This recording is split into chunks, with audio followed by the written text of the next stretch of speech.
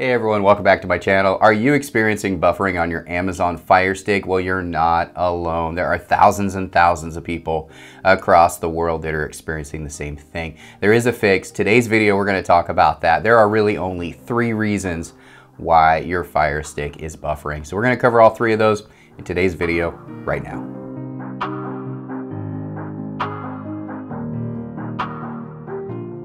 All right, let's get started here. First thing you're going to want to do is find out what is causing the buffering issue for you. So what I recommend doing first and foremost before you do anything else is go onto your Firestick here, your Amazon Firestick, do a speed test. Now, I've done videos on how to access a speed test on my channel. If you haven't seen those, definitely check out those videos. They'll really help you out.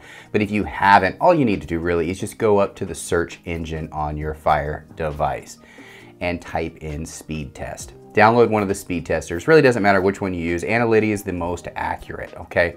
That's the first thing you're gonna wanna do. Now, when you download that speed tester and you run a speed test on your network, you're going to get a speed number. Now, you're gonna be looking for the download speed, not the upload speed, unless you're uploading to something like YouTube. But streaming is a download process. So you're gonna look for the download speed, okay? Now, you want that to be at least 50 megabits per second. If you're not getting 50, this right here portion of this video is gonna be very helpful for you. So if you're not getting at least 50 on your Firestick, there are 2 reasons why you might not be getting that speed. First one would be you're not paying for fast enough speed. So let's talk about that really quick. So your internet provider provides you options for speed. Now in your area, you may not have the faster speeds, but you can certainly get a streaming speed, which is going to be at least 200. And the reason why I say you need at least 200 is because when you go from a hard network to a wireless environment, say Wi-Fi, for example, you connect it through your Firestick, you're gonna diminish about half the speed automatically. So if you have 200, you're down to 100 megabits per second automatically just by going wireless instead of Ethernet connected. Secondly, then you're gonna add a VPN. Now you're gonna cut that in half as well. So you're gonna go from 200 to 100, 100 to 50. So now you're at that threshold where you need to be at least 50 megabits per second. Now, I hope that kind of gave you a little illustration. So basically you want to get at least the 200 megabit per second speed on your internet provider. This is the #1 reason why people buffer out there around the world when you're using a streaming device like a Firestick is you think you pay for 50, you get 50, but you don't. You get half that when you go wireless. And then potentially if you have maybe a poor router, you're gonna get even less than that. The one they give you is usually not a good one. Now I have other videos on good routers that will increase your speed, but one thing that a lot of people don't realize is your location in comparison to your router. So this goes with your service as well.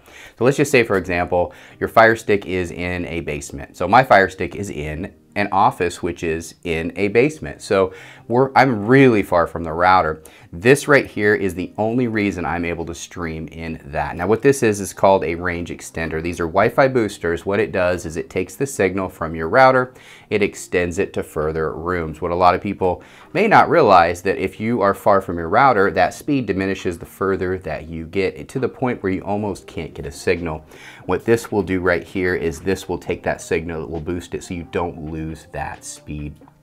So this is important. It's vital. I can't do anything, any of my videos without one of these because it keeps the speed up. Now this is the Rockspace one here. I have the 2100, and before they had the 2100, they had the 1200. You can see the difference, the antenna difference. Basically, this is gonna be a longer range and faster speeds. So you can decide which one you want. I'll put a link in the description where I got these ones here. They're fantastic, and I've done other videos on these. But the #1 reason that most people buffer is just because of their service. It has nothing to do with the Firestick itself or the service that they're using. It's simply what they have at their location, and it may be all you have. Unfortunately, it is what it is, but if you can upgrade your speed with your internet provider or get one of these range extenders, it would be vitally important. So run that speed tester first, find out what your speed is. If you're at least 50, we can go on to the next step here because I've got 3 reasons why you're going to buffer, okay? So again, if it's below 50, you might want to consider calling your company, or if you're far from your router, adding one of these. Now let's talk about the #2 reason why most people buffer. And the #2 reason why most people buffer with an Amazon Firestick is the source. So what do I mean by source? basically, where are you getting your streams? Are you getting it from an IPTV, a paid one, or a free one? Are you getting it from a movie app like Cinema HD or Cyberflix or Morpheus, something like that? That stream, that source, that server that you're grabbing that information and bringing it to your Fire Stick is a reason why a lot of people buffer. So if you did step 1 and you were above 50 megabits per second, this might be the reason why. So if you're using an app, I'll just use example of Cinema HD. And if you don't know what that is, it's a great app. Reach out to me. I'll be happy to help you get something like that. It gets you all kinds of movies and things like that. But when you're using an app like that, you're basically taking a signal from a remote server and bringing it to yourself. So if their servers are slow or that stream that you selected is just not working great, it's their fault, not yours, if your speed is enough. So really look at the source that you use. I try to pick services or sources or places that I recommend on my channel or my Patreon channel. If you don't know what that is, check it out. It gives you all kinds of great information where you can get movies, TV, sports, all kinds of stuff completely free on your Amazon Fire Stick or streaming devices like Android boxes. Check it out. It helps support our channel. I really do appreciate that. So Patreon is an option for you to get a lot of great information like I'm sharing here, quicker with additional support. But the Fire Stick here is a great device, but if you are pulling a bad source from somewhere, there's nothing that your Fire Stick can do. There's nothing that your internet provider can do. It's the source's fault. So for example, for me, I use Cinema HD a lot, and when I click on something and it buffers, all I do is back out, pick a stream lower down on the list, and try it. If it buffers again, I pick a stream lower down the list and I pick that one. And the reason why I do all that is because I know my speed, because of the range extender and the router that I'm using, I have enough speeds that it should work without buffering. You can always find a stream for a TV show or a movie that does not buffer if all 3 of these steps are met. You have good equipment with good speed, you have a Fire Stick that is optimally performed, and then if you just pick a good stream, you're gonna get it. So source really is the number 2 reason. I don't need to get into that anymore because I wanna get to number 3, the most important in my opinion, because the other stuff can be fixed by other people. This can be fixed by you. So the number 3 reason, and the most important reason in my opinion, because this is something that you can do right now without having to purchase anything, without having to call anybody to get a faster service or a faster router. All you need to do is change your settings on your Fire Stick and make sure that it is clean. And what do I mean by clean? What I mean by clean is you don't have a lot of apps running in your background. Think of it like this. The processor on an Amazon Fire Stick is very small and it's not very powerful compared to Android boxes or other devices I've reviewed. But it is a great streaming device. So if you have a Fire Stick or considering having a Fire Stick, you definitely want to pay attention to this part because I'm not only gonna tell you about it really quick, but I'm gonna show you on the TV what I mean by this. You wanna make sure that all of your apps are closed after you're done using them. A lot of people don't realize it, but when you're done using an app and you go back to the home screen and go to a different app, it doesn't close the old app.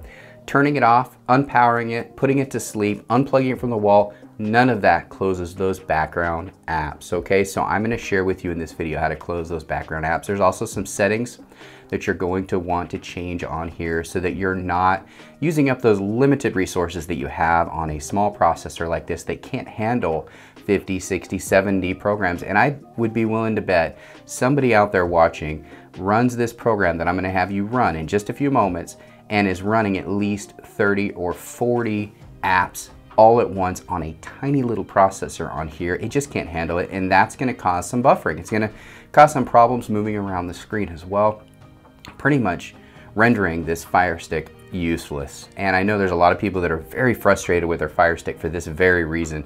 So right now, I'm gonna get on the TV and I'm gonna go over this with you and I'm gonna share with you where you can get a program that will close those background apps and change the settings that are causing a lot of resource buffering, okay? So we're gonna do that right now. Let's get it on the TV.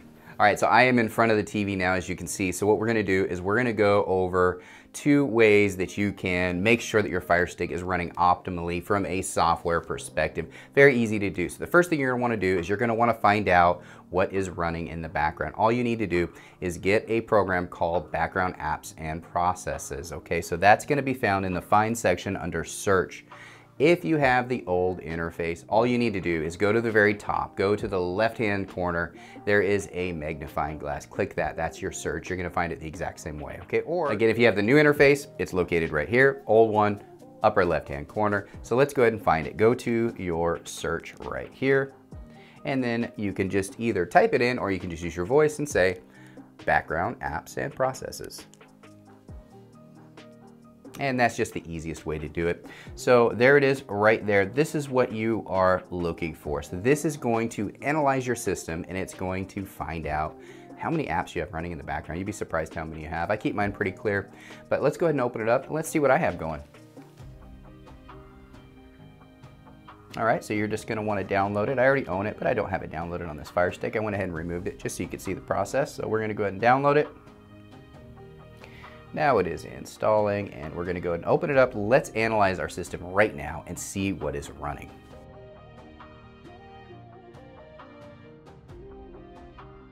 All right, we're gonna go ahead and say, got it. So this is what's running in the background right now. So what I did, so you could see what you might encounter, I opened a bunch of programs before this video just so that I had them all up and running. As you can see, all these were running on my device at the same time. What do you think that's gonna do to a little processor that the Firestick has? I mean, the stick's only this big. How big can the processor be?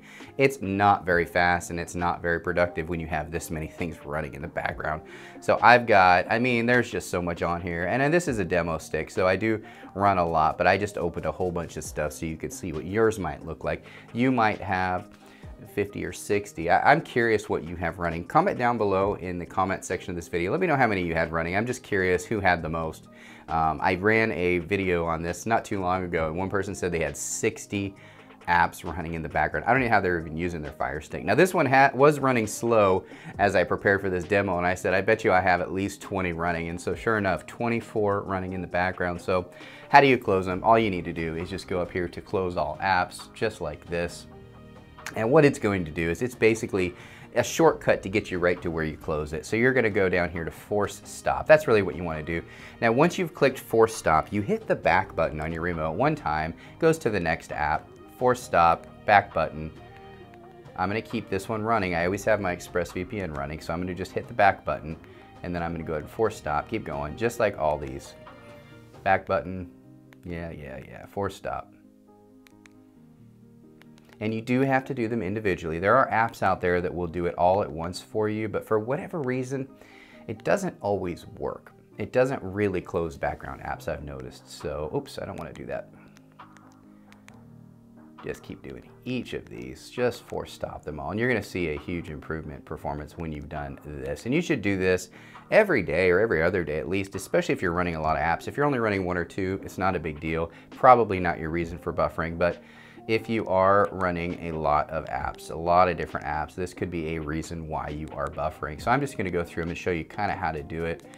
So I'm force stopping all of these. Let me see if I missed any of them. Yeah, I missed a few. So you just continue on and you can just keep closing them that way. Again, go to the top, close all apps, go through each one and close them all down. Keep the ones you want. Obviously you need to have your VPN running at all times when you are streaming.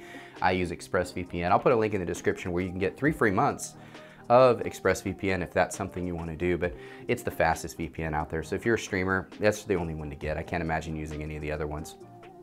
But that's what you do for closing those background apps. That's probably one of the main reasons why a lot of people have hardware buffering on their device. If you have the speed for your internet and you do have a good signal, you're pretty close to your router, and your source is good, and you know your source is good because you use it on other devices in your house, you don't have any buffering issues, then this is probably the reason why. Now the second reason why some people have hardware buffering is because of stuff running in the background that aren't your apps. And let me just give you an example. Hit home on your remote control. You're gonna go over here to your settings in the far right hand corner right there. Now you're gonna go up here to your preferences, okay? So go to preferences. So you're gonna go featured content and you're gonna make sure these are both off. Allow video autoplay and audio autoplay. What that means is when you go to your home screen right here, this will start a video on your device. Now, if you have some programs running in the background, maybe a stronger program like Kodi, something that takes up a lot of resources, something like this video playing in the background will actually cause a whole lot of problems for you. So you want to turn that off. And that's really the setting. There's a few other things for data mining and stuff, but the real big setting is that featured content section right there that I just shared with you. So clear those background apps. Make sure that your featured content is off. You don't need to have the audio or the video for that, because that just takes up hardware resources that you might need. So I've covered all three of those reasons why.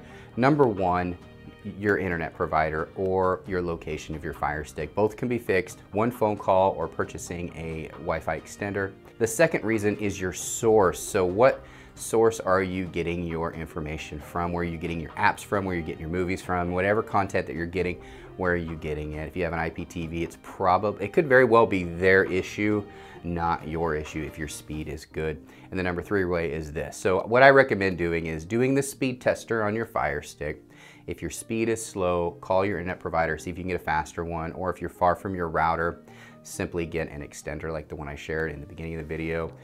And then skip number two, go to this one here and just kind of play with your Firestick. Make sure you have all your background apps closed and everything. Now, if you've done both of those things and they're both good, your speed's good, your Firestick is clean, and you're still buffering, I can almost guarantee it's the source. It's one of those three things. I hope this video helped you out. If it did, please do me a favor. Just comment down below. Please do that, because that gives me an idea of what I'm doing right or wrong in my videos. I appreciate all my subscribers out there the past few years. And again, if there's anything I can do to help you out, reach out to us on Patreon. I'll be happy to answer your questions, do private videos, all of that stuff on my Patreon channel. Gives you a direct connection right to me. If you're having any issues, it really can be an invaluable resource. I hope you enjoyed the video. If you're new to my channel, don't forget to subscribe. Thanks, everybody. Bye.